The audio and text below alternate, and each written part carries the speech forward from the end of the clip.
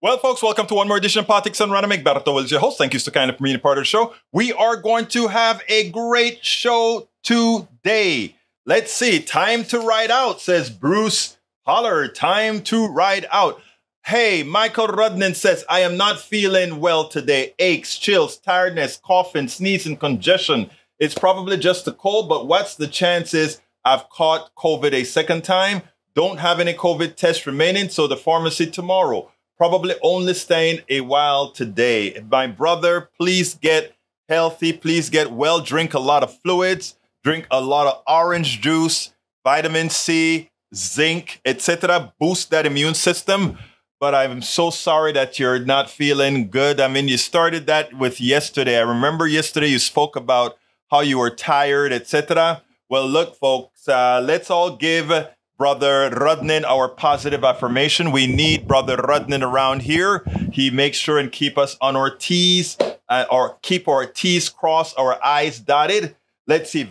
Says vitamins ain't gonna help at all. Well, you know, some people say yes, some people say no. I don't know. Vitamin C usually helps me. I think whenever I start to get something for me, it's vitamin C and zinc. You know, I'm not going to argue. Some people say there are studies that says good, studies says not good. I don't know. I try it. You know, what the heck. But anyway, what we got here is Brother Rudnan under the weather. Let's give him more positive affirmations. Brother Rudnan, positive affirmations.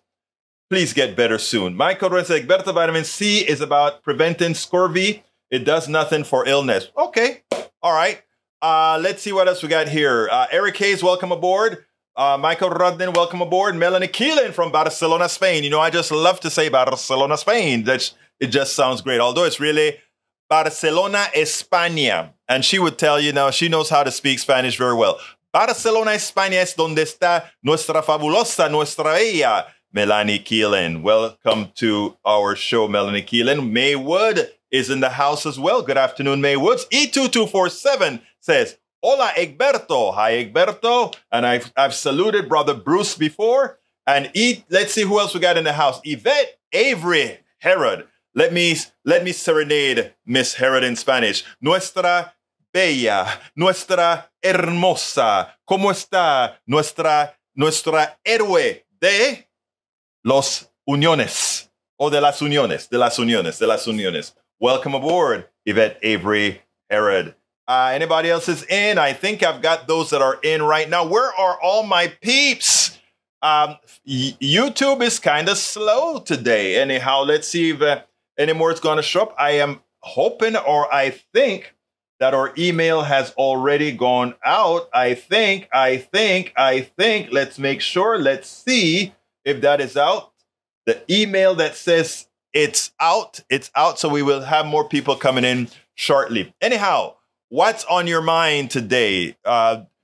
Would it be that maybe the Republican policies that they are urging President Biden to acquiesce to will starve several Americans? Well, you know, I'm going to start with that story today from the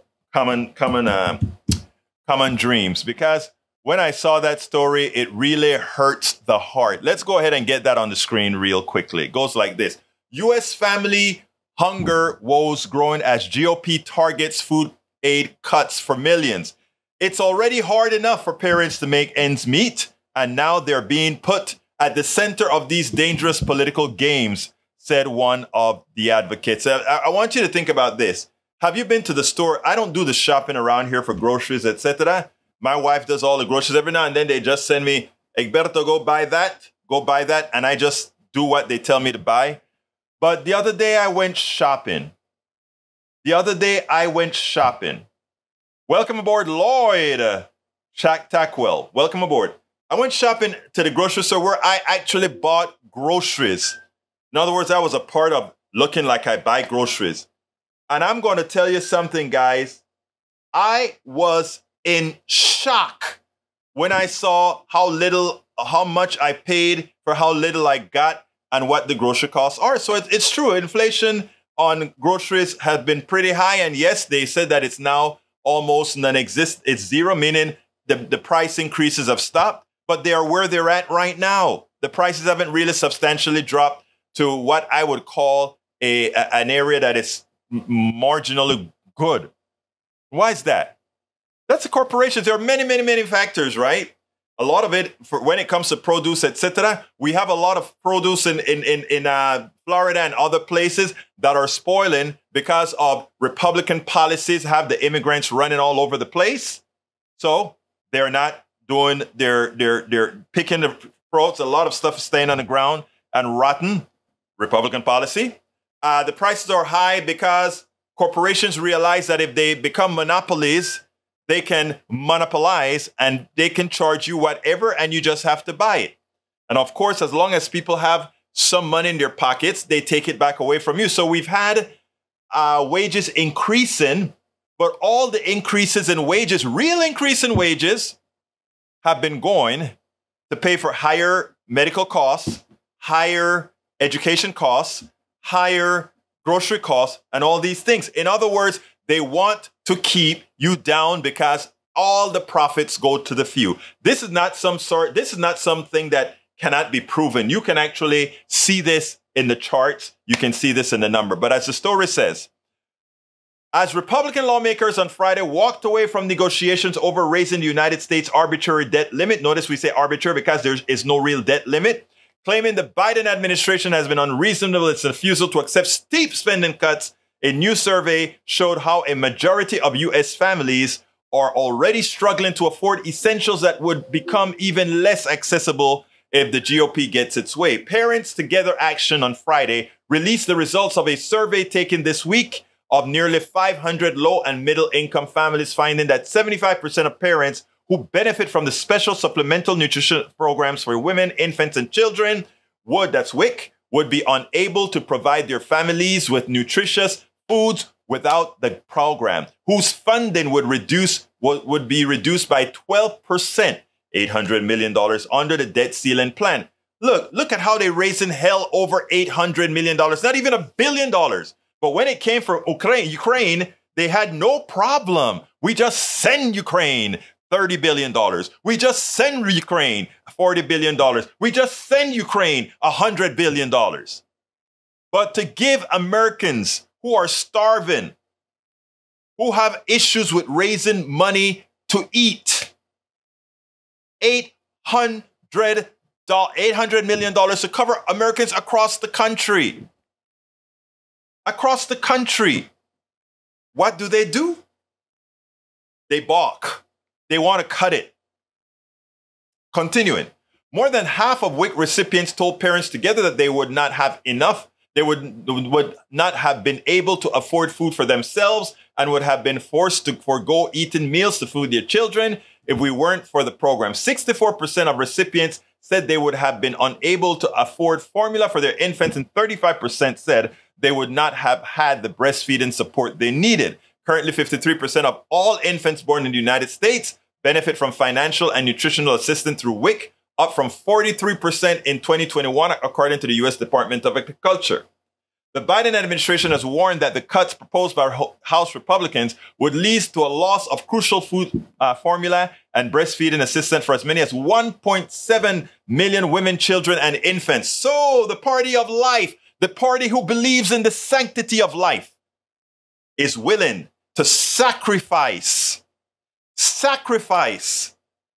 good American citizens, women, children, infants, so that they can continue to give the wealthy huge tax breaks. Welcome aboard, Lee Grant. Welcome aboard, Paul Fleming. Welcome aboard. I saw somebody else as well. Welcome aboard.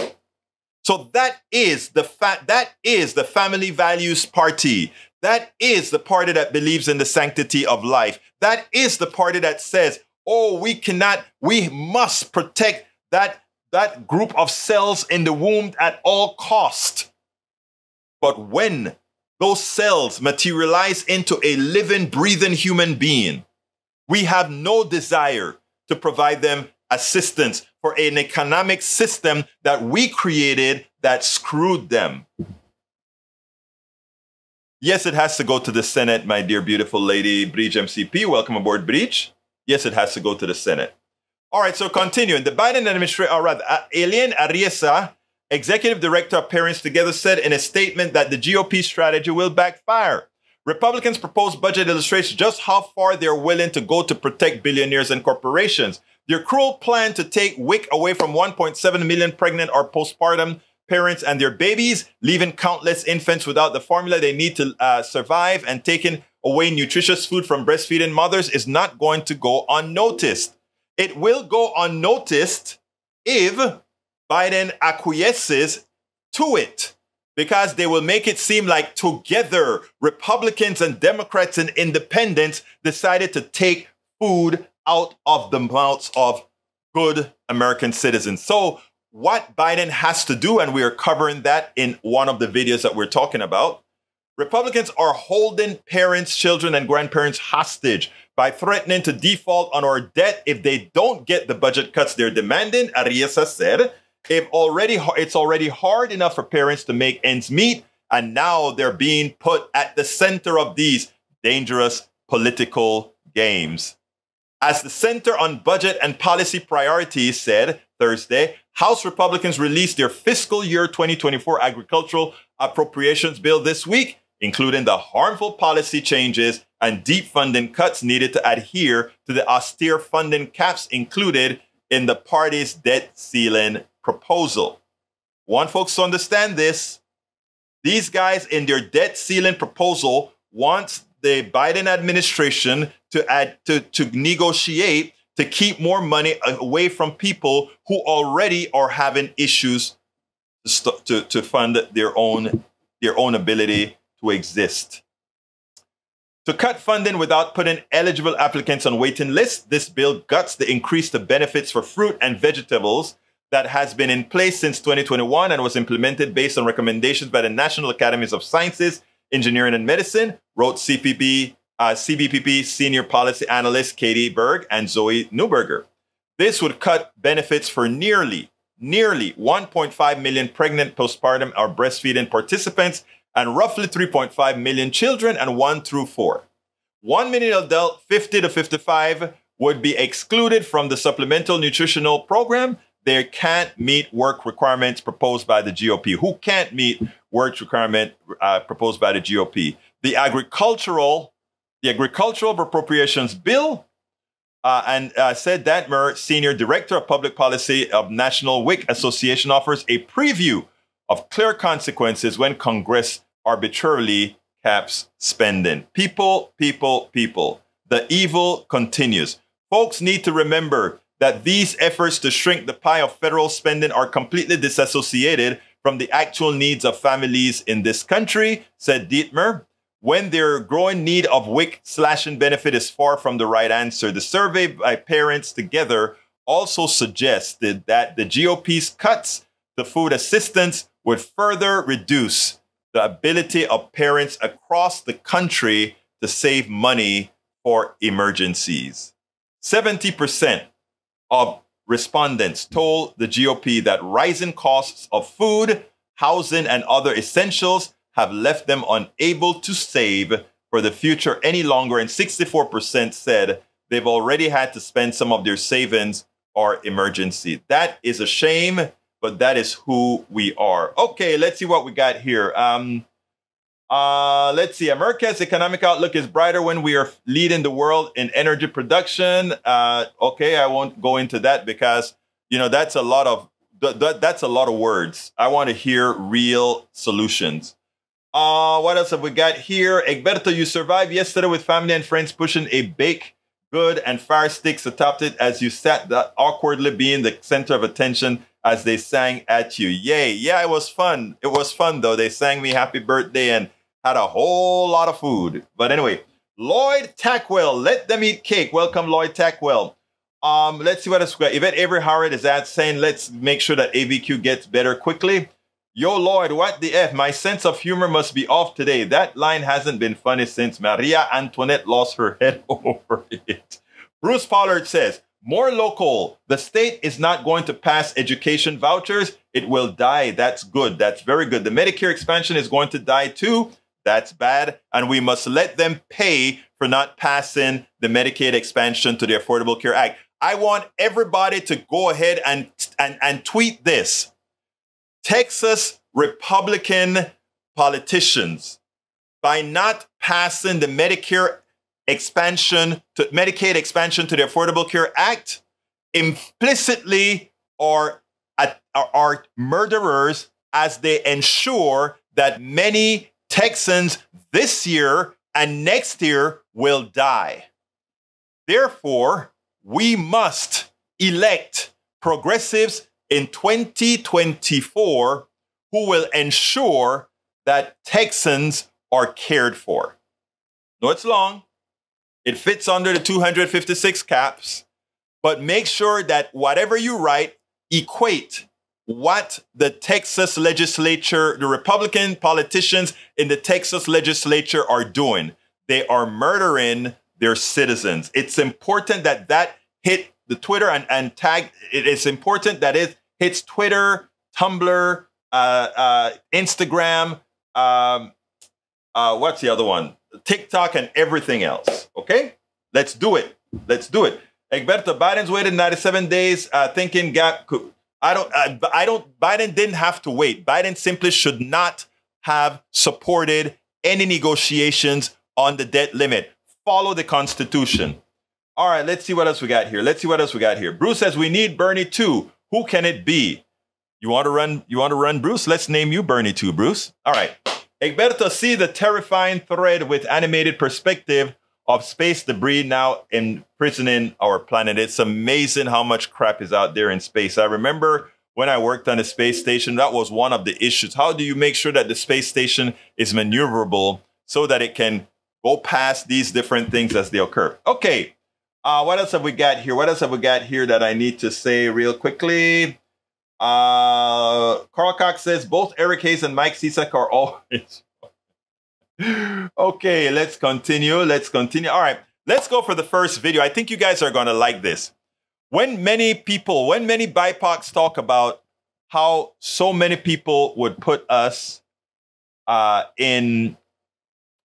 Well, before I get to that, Bridge MCP says, Egberto Willis, my friend's father is terribly ill since January. His hospital insurance runs out soon. They're waiting for a VA bed, but will take 2 months. She blames Biden and ACA. Yes, a Trumper.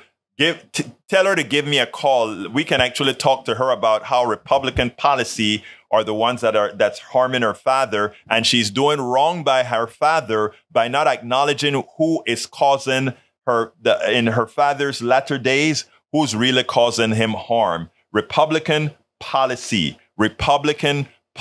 Anyway, I want you to listen to this, and then we'll take it on the other side. Bowman has been, or Marjorie Taylor puts Bowman's at risk. Here we go. Welcome to America. I want to show you how even somebody with the stature of a congresswoman endanger the lives of Black men, BIPOCs. I found this segment that Chris Hayes did with Jamaal Bowman about what Marjorie Taylor Greene did. Very disconcerting, but not surprising. Check this out, and then we'll take it on the other side. Where are the migrant children? Kids? You guys, we're accepting them. We love them. We love the migrant children. Wait, we lost them. You can't find them. What are you talking about? What are you talking about? Yeah, migrant children missing. No, we don't know. I don't know. That's Fox News. That's Fox News. Listen, I need you to save the party.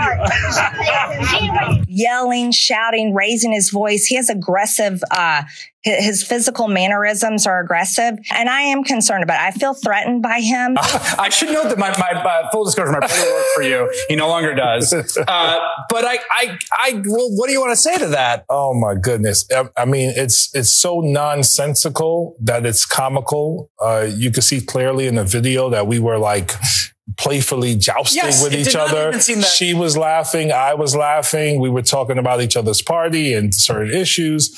So the demeanor and the disposition, on the steps, it was playful. We were going after each other. Yeah. So for her the next morning to say what she said, I mean, it's a complete 180, number one. It's no longer comical now because now you are using historical racist tropes toward black men, menacing his mannerisms. I'm afraid that's the stuff that got, Trayvon Martin killed, Tamir Rice killed, Michael Brown killed. I mean, I believe Officer Darren Smith literally talked about his presence and his strength as an excuse for killing him. And this has happened to black men historically. And so now we're in a dangerous space. And that's why I wanted to be really, really clear to reporters today how reckless and dangerous her statements were. And she should know better. I believe she knows better. This is another reason why we need to teach the accurate history of America in our schools and make sure African-American history is a part of that, because her rhetoric and her behavior in Congress outside of me, pictures with the AR-15 with the squad behind her, chasing David Hogg and stalking him as he engaged in activism around gun violence. Her rhetoric, her language, her behavior has been aggressive and intimidating since she's gotten into Congress. Now she's trying to displace it onto me.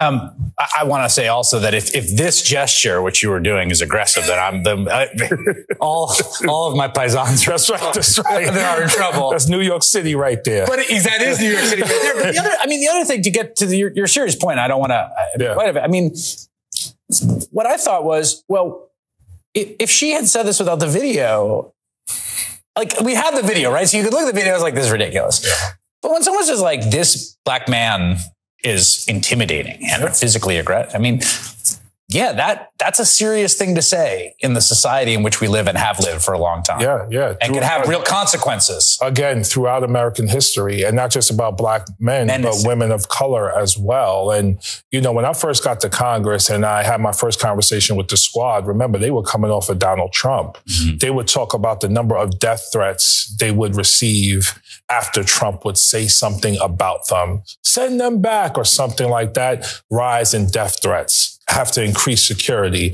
So this is dangerous territory we're walking in here. We got to be very clear about that. And we need her to say on the record, one, she should apologize to me on the record. Two, ask her directly, do you want physical violence to be inflicted upon Congressman Bowman? And let her answer that question. Because at the end of her statement, it was, we need to watch him. That's almost like Donald Trump, stand by and stand back to the Proud Boys in that debate a couple of years ago. We need to watch him. What are you saying? It's just, It's crazy. And again, this is why we have to teach history accurately so we can all be more enlightened as we govern. Now, let me tell you, it is when you watch your TV every day and you see crime on TV, the producers that have the host doing what they're doing choose which crimes they're going to highlight. It is so often that most of the crime that they highlight will give the indication that all these violent crimes, all these the thievery, the robberies, etc., they would give you the impression that all these people look like you know what. People of color doing all these crimes, and everybody else is okay if you assume what you saw on TV was true. And the interesting thing is about democratizing the newsroom has not been successful in ensuring that what you see on TV is actually what is occurring in society. So what we need to do is not have the guidance, the people who guide our media, the politicians who talk to us.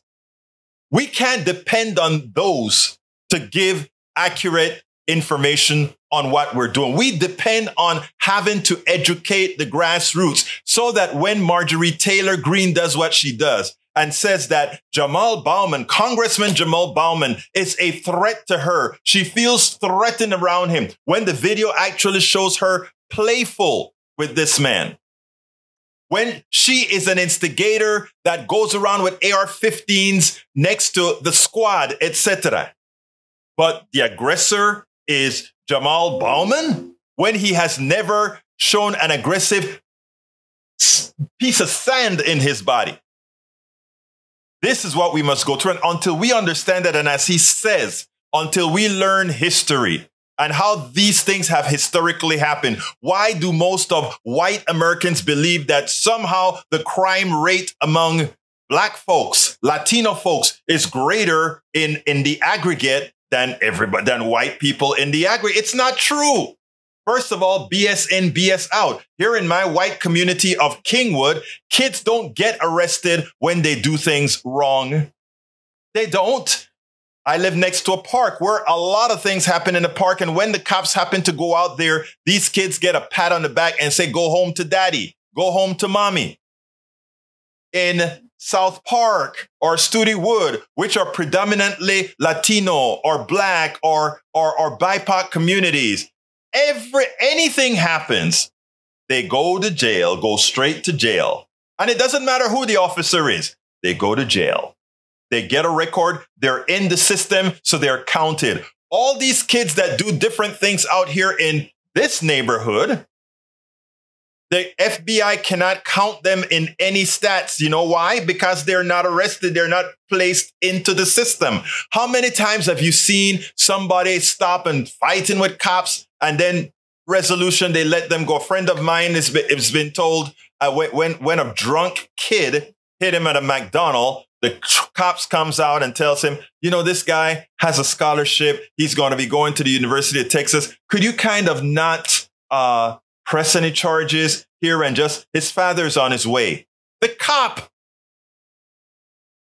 Again, what Jamaal Bowman went through is something that everyone should be cognizant of. And what Marjorie Taylor Greene did is tantamount to what the woman did in the park in New York when she got upset at a black guy who said something about her dog and then said, oh, he's attacking me, putting people's lives in danger. That is America. And that is why we have to change it at the grassroots by educating people, because those on top love to see that dissension. Those on top wants to make sure that the fear among folks continue, because under that condition, they can keep control. Absolutely, absolutely. Hey, notice the tweet on the screen from Stephen Ratner, an economist. I want you to see. Thank you very much, Paul Fleming, for that tweet. I mean, that says it all. I mean, it's so important. Bridge, you spoke about the VA. You should send a piece of cake to your friend with a card that inspires her to work for her father, and point out this difference in what the two budgets look like. 4% increase in discretionary funding by the Biden administration, which actually is under the current inflation rate. But what does the Republican policies want to do? They want to cut those by 47% from the current values. And what does that include? As stated within the tweet that he made us aware of, that Brother Fleming made us aware of. Look at what it covers. We cut Homeland Security, transportation, agriculture, education, justice, state, human services, EPA, the environmental protection agencies, the health and human sources, HUD, NASA, energy, labor, interior, treasury, commerce, international aid. You have to be careful when they say we are just going to keep spending at the same level we did in 2022, and you're going to keep the tax cuts, and you're going to keep the defense budget on the growth path that it's on, but you're going to keep the same spending levels. That means those guys that's on the screen right now gets cut. That means defunding the police. That means defunding transportation. That means defunding NASA. That means defunding the Interior, Treasury, and all these other organizations, because that's where your discretionary spending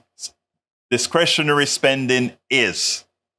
So what we ask people to be cognizant of what's happening in America. to understand when you're hearing these guys speak their platitudes, the Republicans, etc., understand what they are really doing. They know that this budget is dead. They know that nobody, not even other Republicans, are going to want to cut that. This comes directly from the Freedom Caucus, which should be called the Caucus of Enslavers. This comes from the Freedom Caucus. That is what we're talking about. That hurts their people more than it hurts those liberals. Again, I repeat, the policies that are put forth by Republican politicians right now, absent Democrats stopping the evil, stopping the theft, absent Democrats saying, we are not going to do that. Understand what it means.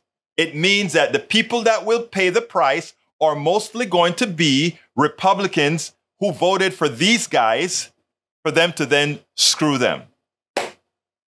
What should we do about the debt ceiling? I want you to listen to this because this is what we should do.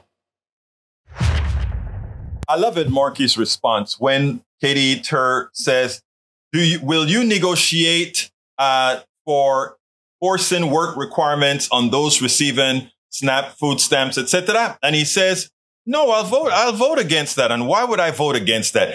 And then Katie says, the poll says that 49% of Democrats, 66% of independents, and 80% of Republicans want a work requirements for food stamps.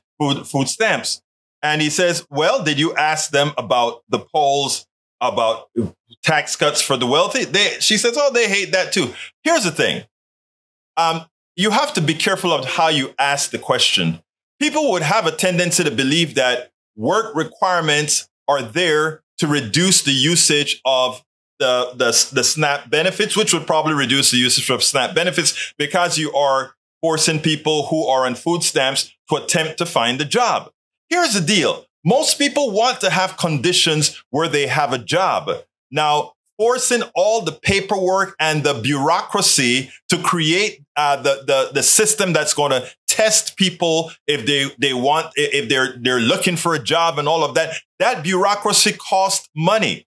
You'll probably spend more money on that bureaucracy than those who would try to cheat the system. It's the same reason why when we gave PPP loans that we didn't ask a whole lot of questions of these businesses. But for businesses, we just throw the money at them and they can do as they please. But for the poor person who are going through the indignities of being poor in this country, we want them to suffer. I want you to listen to how Ed Markey spoke about this, and then we'll take it on the other side.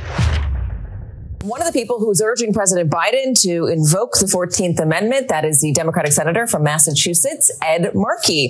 Senator, thank you very much. I'm going to ask you about that in a moment, but I do want to ask you about work requirements. If a deal is made on adding work requirements to any one of the areas that Benji Sarlin just laid out, would you say yes to that? Would you vote yes? I would vote no.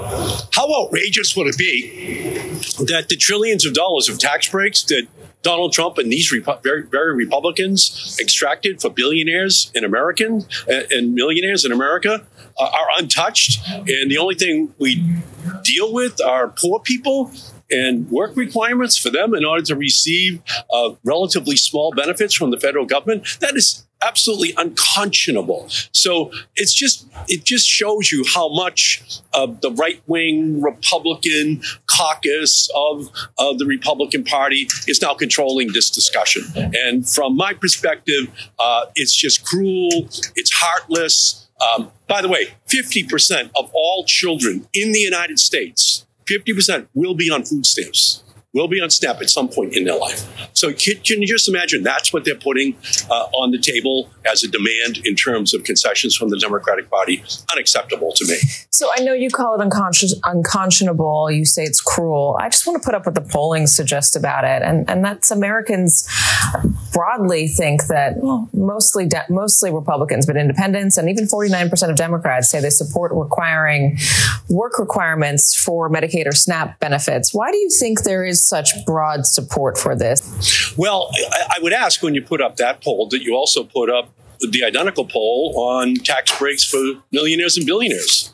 and trillions of dollars that have been given to them over the majority last of 5 Americans years. also agree that that millionaires and billionaires should be paid or should be taxed more as well. That's true. So put it on the table. Let's have a reasonable negotiation. Let's have all of the causes of the increase in the public debt be discussed. Instead, it's a one-way street, and to me, it's just something which is unacceptable, which is why I believe at the end of the day, as a last resort, if they're not reasonable, that the president should invoke the 14th Amendment, which says that the validity of the public debt of the United States authorized by law shall not be questioned. So authorized by law means all the bills that have ever passed in our country's history that authorize this spending have to be honored. And the president can invoke that and just say to them, come back later if you're ever interested in having a real negotiation. I want to ask you about that, but one more on work requirements. If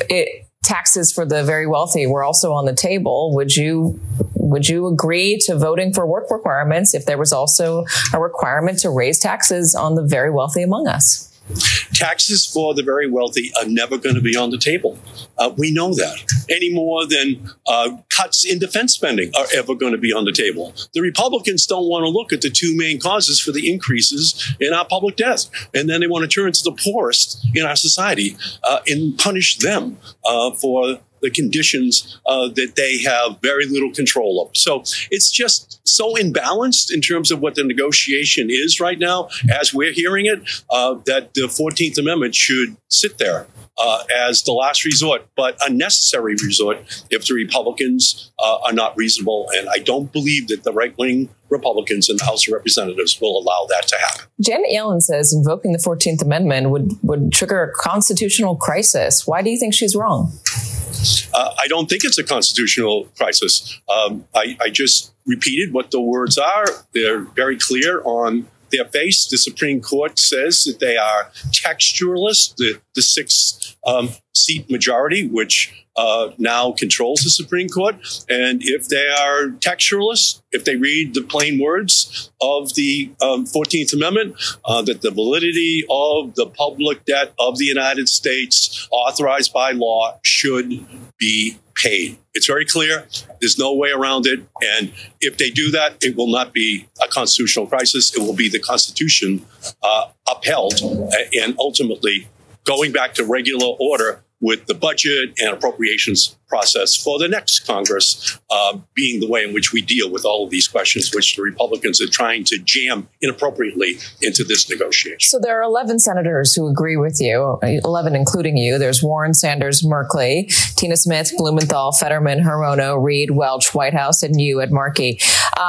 You have a letter. Have you spoken directly to either President Biden about this or anyone at the White House?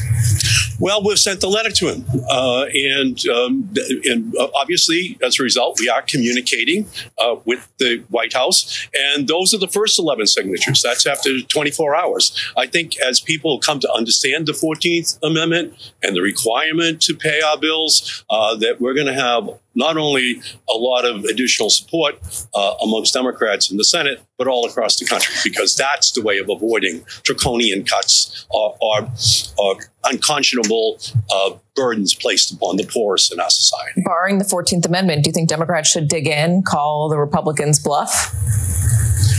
Look at the Republicans are bullies. You know, they bullied their way into stealing 2 Supreme Court seats. They want to bully their way into using our public debt as a way of extracting unjustified concessions from this congressional process. And we have to stand up to the bullies, or else they'll keep coming back over and over and over again.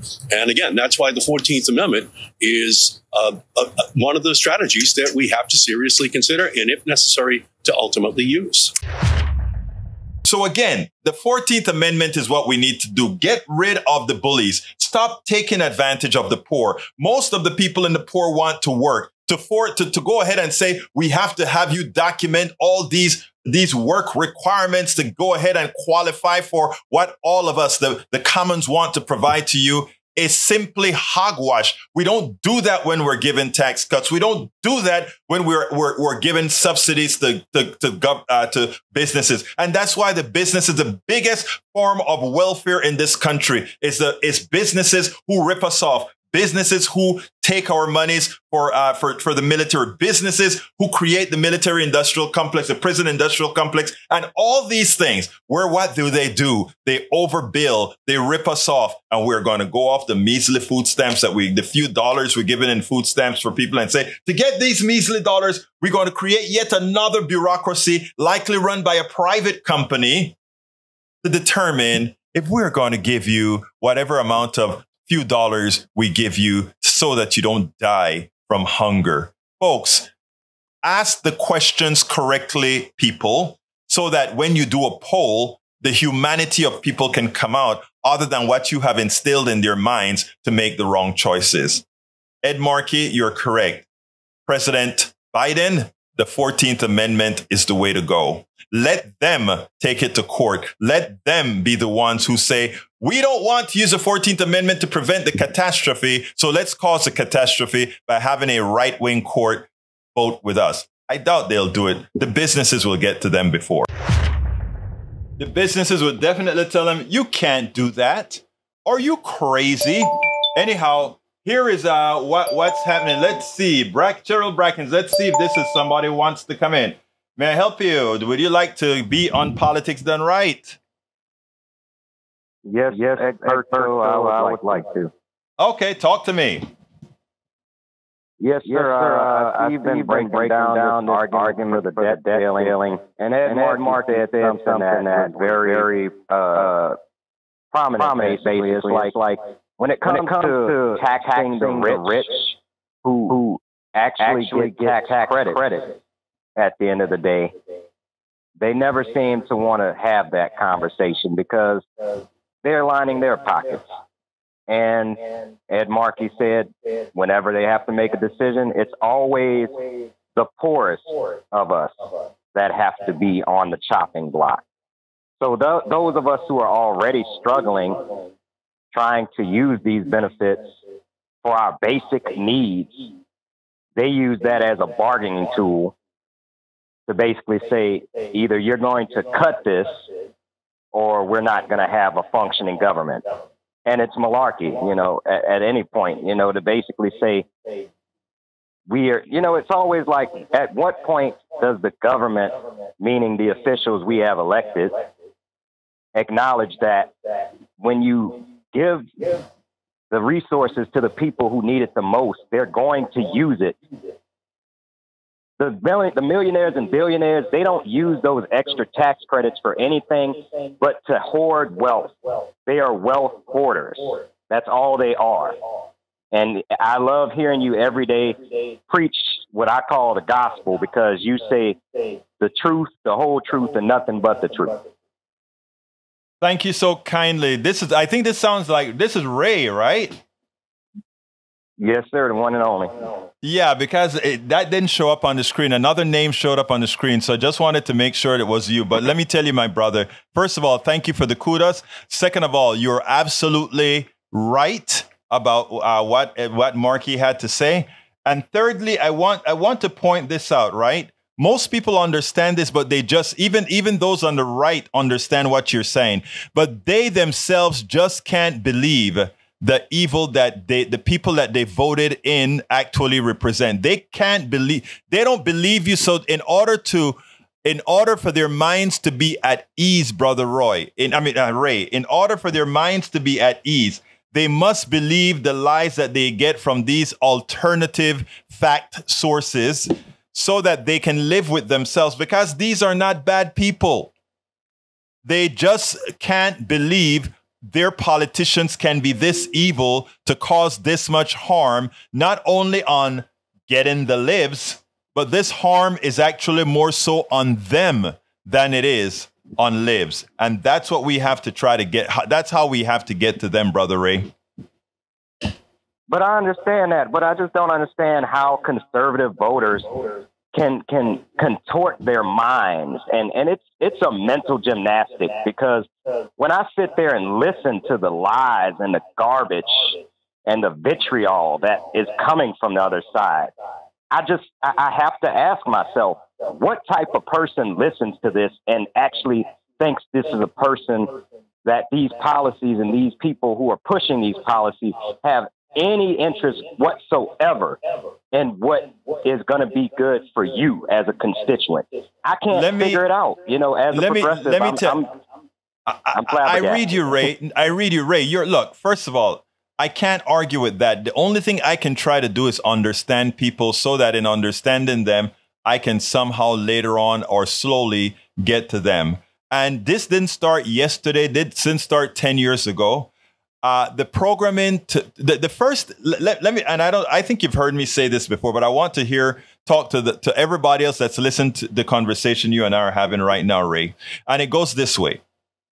For a very long time, we understand that a collective government that takes our resources together for those things that belong in the government sector. I'm not talking about, look, I don't want the government owning pizza shops. I don't want the government owning hardware stores and that kind of stuff. That belongs in the free enterprise. I don't want the government owning things of entertainment and all of that. That doesn't belong in the domain of the government. But for healthcare, yeah. For energy, yeah. All these things I want government to have a hand in so that we are not gouged by the things that we must have. If you must have it, it means that those who offer it can easily create a monopoly if it's not very well regulated. So here's what I'm saying now. These people were taught to believe that government is bad. And how do they do that? They first had to disassociate. They had to disassociate you, the person, from government. Even within our flawed constitution, we talk about we the people is our government, right? We the people is our government. So therefore, they had to create that draconian disassociation with person from government. If you can disassociate person from government, then you can malign government and cause that person to hate everything relative to government, which is something that you ostensibly should be controlling. And so they, in effect, have created bad government by forcing people into the false belief that government is bad. And as such, they elect those who think government is bad, and those they elect make government bad. It is a circular, what we call in software programming, the deadly embrace. The deadly embrace is what they've done. They have made the Republican section of our country now. And by the way, it wasn't always the Republican. I mean, I'm not going to give the Dixiecrats and the Democrats a break. They once were horrendous. Definitely. We have one running for mayor. Exactly. So we have to understand that this is not this is a deep thing that they have perfected over years and years and years. We can't expect to get these people to have a love for government immediately. We have to show them that government can work. And that's what Biden has been trying. I'm not a Biden fan, but Biden has been doing a fairly darn good job in making government work. The reason 2021 didn't look like 2008 or 2009, the deep recession created by the crash of the crash of all the banking. The reason we didn't look like that in 2021 is because the Keynesian input that Biden did. He was not scared to create a humongous Keynesian input into our economy, which prevented the economy from cratering, which would have occurred. There are all the problem here as well, Brother Ray, is how do you tell a population that Republicans are purposely miseducating and making rather dumb? How do you educate that population and show them basic Keynesian economics that even Reagan used? How did Reagan get out of his cataclysm? Reagan increased the defense budget by a humongous amount. He did not raise taxes, which means he deficit spended, which was more deficit spending than any president at that time. Keynesian economics. Go ahead, Ray. Let me reference something you in your book, actually, when you talk about I think it was how to talk to your right-wing neighbors. You had a chapter on voodoo economics. Right. And it was actually George H.W. Bush who called out that as a ridiculous policy. Exactly. He was a Republican. Yes. But we've gotten to a point where Republicans can't even basically admit when a policy just doesn't work. They just won't admit it. They'll lie through their teeth down to their lower colon. Exactly. And, it's like I challenge all Republican voters to say, whenever you hear a Republican say that the government is broken, well, ask yourself, what are they doing to fix it? It seems like they're working harder to break it more. They're always saying the government doesn't work, but they're always making a valiant effort to prove why it doesn't work. Exactly. And now going back to that book actually the book that I wrote that spoke more about the economy as far as how it works, right? It was called As I See It, Class Warfare, the Only Resort to Right-Wing Doom. And in that book, I actually gave President Bush the one that came right before Clinton, I gave him the deserved kudos that he had. And the reason I gave him kudos was when he called supply side economics voodoo economics. He stayed with Reagan for the 8 years that Reagan reigned. And when he became president, to start the cleanup of the disaster that was created by Reagan, he went against his promise. In Houston, when he went against all these folks, he said, "Read my lips. No new taxes." He said that. And when it was time, however, and he looked at the paperwork and he looked at the deficits and he looked at all of this, Brother Bush said the following: I have got to go against what I promised. And he started raising taxes and he started that recovery of that horrendous deficits that we had. That was Bush number one. And Clinton came in after Bush number one, continued the decline in the budget deficits by raising taxes again. Not one Republican, read it in my book, As I See It, Class Warfare, the Only Resort to Right-Wing Doom. Not one Republican voted for the bill. They said it would crash the economy. They said all these things. And guess what happened? There has not been a president in the United States, except for now Biden, because of the crash in employment that had occurred.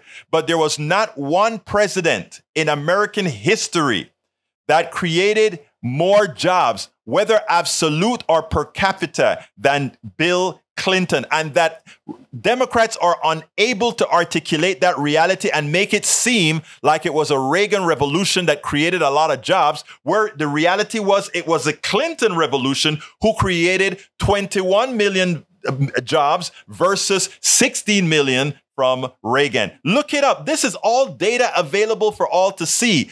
Democrats make lousy salespeople, mostly because too many of them are neoliberals that don't want their policies to be too successful, because people will realize the fallacy that is an absolute capitalist system that we have today. Continue, my friend, before we got to go. Go ahead, Brother Ray.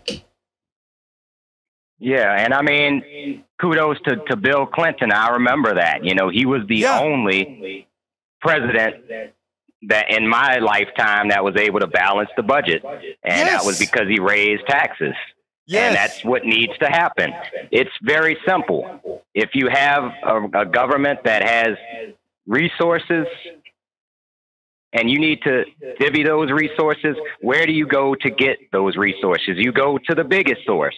But instead, the way our government currently functions, they'd rather let the big fish go, because that's too much of a hassle. You know, they have lawyers and stuff on their behalf, and they'd rather go after the little fish, which is the poor and working class people who don't have that same shield to basically shield them from taxes or even, I don't mind paying taxes as long as I know my taxes is going to something worthy. But as long as I know it's going to war and subsidizing rich predatory companies, I don't like that. Yes. You know what is interesting, Ray? Because here's a funny thing. Because we have somebody that finally admit to something Clinton did right that it surprised me. My brother Eric Hayes here says, Egberto, Clinton had a balanced budget, but nothing came of it. I just told the entire room that the person that has created the most jobs in American history before this pandemic was Bill Clinton, not Reagan, but Bill Clinton. And Eric, now, even hearing the truth, he comes when he says, yes, Clinton had a balanced budget, but nothing came of it. No, fiscal responsibility and correct taxation gave us the largest employment picture, bar none. Is that nothing, Eric? Again, we have to start using our minds. We're coming close to the end of the show, Brother Ray. Anything you want to add before we go? Oh, yeah. Well, basically, Reagan was the one who ruined our country, and his trickle-down economics still lives to this day. We need to beat that if we're going to get this country back in the right direction. Absolutely. Thank you, Ray. Thank you for calling in. And, you know, I want this stuff to become folks to call in a bit more. I appreciate your call. I appreciate your support. I appreciate you constantly listening to our stuff and promoting what we're doing. You are a wonderful person. Thank you very much, Brother Ray. You too. And have a great weekend, Egberto. You too, sir. All right. Anyhow, we got to get out of here, folks. But before we get out, I'm going to go about a minute over because I want to ask you guys. I finally got the link up for supporting our trip to my trip to Netroots. So what I want to do, I think I have it in here. What I want to do is give you the link to support the trip. And like I said, everybody who supports the trip, you will be getting you will be a producer of the each video. Your name would appear. Your name will appear in the scroll for the video as well of every video. We'll have anywhere between 25, 50. I think it's going to be closer to 50 videos that you'll see out there because I generally interview at least 40 people. There is a good probability that I will have many more than that. I should have had this stuff all ready for you already. I'm so sorry, but you know how it goes here sometimes. Let's see if that's it. That's not it. That's not it. It's in Hotmail more than likely. Let's see. I'm coming to it right now. What I want to tell you guys is please support. Here it is. I think that's it. Yeah, that's it. Please support our fundraiser for the trip to Chicago. You can find it right here. I just prepared it today. I'll go ahead. I just prepared it today. That is how you can support Netroots. Let's see, Netroots. Let me put it in Netroots Chicago support. And here is the link. And what are you going to get? For everybody who, no matter what you give, will be on the scroll for every video that we produce out of Netroots Nation 2023. Those that give, there's going to be several ranges. Those who give $25, I haven't written it up yet. $25 will get some more recognition. $50, maybe a link with a page, etc. I'm going to finish that all up tonight, and I'll be sending it out in one of my newsletters over the weekend. But I just want to give you guys a head start. If you want to put a few dollars in there to support the trip, we will be most indebted to you for doing that. Anyhow, I got to get out of here. My name is Egberto Willies. This is Politics Done Right. And you guys know how I end this baby. I am what? Out. spend a lot of time deconstructing the news, trying to parse it into a form that everybody can understand. We try to find those little nitpicks where it flies above the fray, etc. If you really like these videos that we do, I want to ask a big favor. Please go ahead, number 1, subscribe to our channel, and number 2, please join if you can. Thank you so kindly for watching. Keep watching. Please remember to share. We must populate the entire internet with our progressive message, a message that we know is what most Americans say that they want. So help us, please join.